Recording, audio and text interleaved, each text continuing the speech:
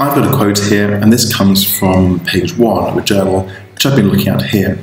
And if you look at Mendeley, we can see all details of the journal. Now, this could be a book, it could be a book chapter, it could be anything you like. In this case, it's a journal.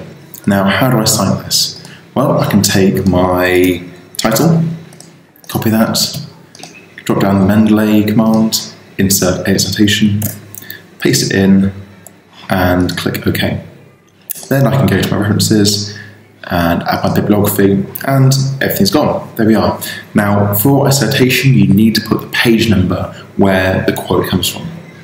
So, if I go back to my command, so insert or edit, then I can just select that, add the page number, which in this case is going to be page 180.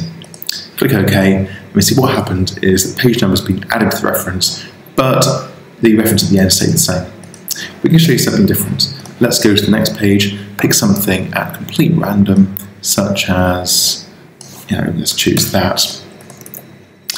And let's put some quotation marks again. This is going to be the next page, so let's just go do this again. Copy title, go through our command, paste it there, so we've got that going. But rather than clicking OK and then go back into it, we can just click on the name, add the page, 181, and click OK.